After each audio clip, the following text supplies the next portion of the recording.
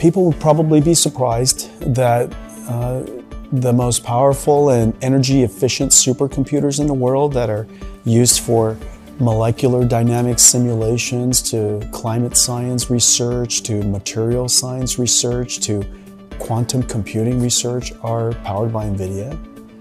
All the way to the other extreme, a whole bunch of robots that are powered by Nvidia in manufacturing lines, self-driving cars that are powered by Nvidia, to the Nintendo Switch that I'm very proud of that's powered by Nvidia. So we're in very powerful systems, and we're in very energy efficient systems, and probably one of the most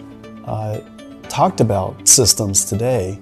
are the systems at the Microsoft Azure data centers that are powering ChatGPT and